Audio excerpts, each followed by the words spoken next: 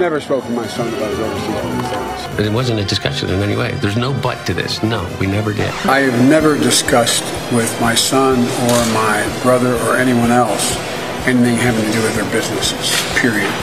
And what I will do is the same thing we did in our administration. There will be an absolute wall between personal and private and the government. Do you stand by your statement that you did not discuss any of your son's overseas business dealings? Yes, I stand by that statement. I did not know he was on the board of that company. I've never discussed my business or their business, my sons or daughters. I never discussed a single thing with my son about anything having to do with Ukraine.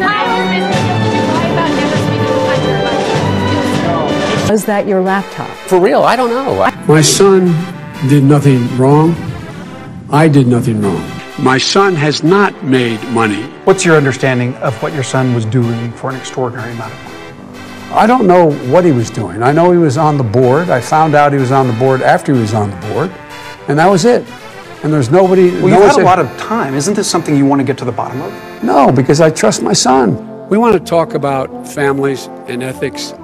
I don't want to do that. Sent your son over there to get a job and work for a gas company that he had no experience with gas or nothing,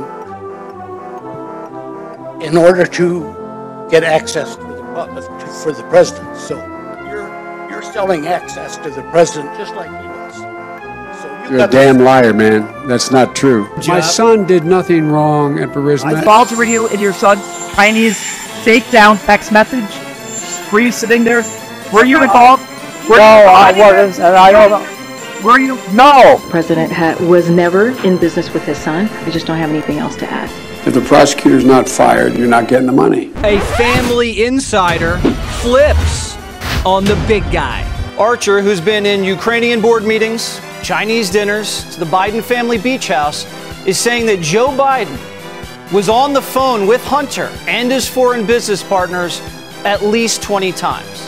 Hunter may have put his father on the phone with any number of different people, and they never once spoke about any business dealings. It was all casual conversation, niceties, the weather. I mean, they've gone from Joe knows nothing to he may have spoken to Hunter's business associates, but you can't prove any criminal wrongdoing or that he actually helped Hunter's clients.